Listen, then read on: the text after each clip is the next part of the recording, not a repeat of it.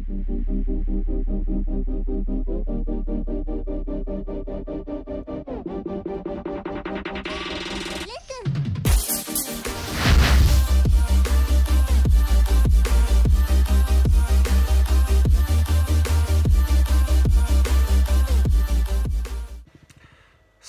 we have just nicked a draw away to Southampton today in a game that was largely the same as the Man United game.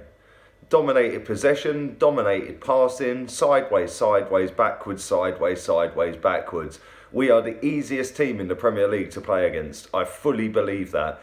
All you've got to do if you're the opposing team is sit back with your two banks of four or your two banks of five, whatever you want to call it. Okay, sit back, and all we'll do is just go sideways across the pitch. We'll stop and we'll go sideways again. Then when we haven't got a sideways pass on, we'll go backwards to a centre-back who's pushed so far up the pitch that when you do nick the ball back, you're straight in on goal. We are absolute dog shit at defending, and I'm getting sick of it now. I mean, the fans that managed to actually get to that game today, I felt sorry for them. A lot of people didn't make it due to the weather conditions. The snow's about a foot deep where I am. That's not the reason I didn't go though. I made a decision last night that I wasn't going. I got a bit of a dodgy tummy and ended up having an early night. So yeah, I'm sort of in a way glad I didn't get up early to go and watch that shit and battle against the elements to get there. But fair play to all the fans who did actually make it to that game, because that's a bit of a mission in this weather. But the game itself was a joke from the second minute. Again, when are we actually going to come out and start a game as we mean to go on, instead of stupid passing, stupid defending and conceding early goals?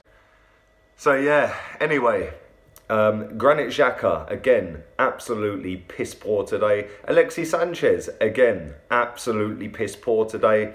All of them, not one of them can walk out of that game with their head held high, other than Olivier Giroud, who nicked us the equaliser right at the death. So, great header as well, to be fair to him. And Sanchez with a cross. And nobody's lauded up the cross from Sanchez, but if it was Ozil, everyone would be knocking one out. Oh, he got an assist, yay! But because it's Sanchez, it's just minor to Sanchez, although that was the only thing he did in the whole fucking game. But I remember a couple of months back when Arsene Wenger sat there and said, this is the best team he's had since the Invincibles. Really?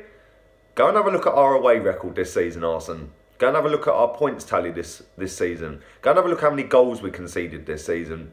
Then go and see where we are in the league, mate. Talk about fucking Invincibles. The geezer's deluded. Anyway, we scrambled a draw. I'll take a draw considering we were losing with 3 minutes to go. But again, it just ain't good enough. And, you know, we're on to West Ham on Wednesday.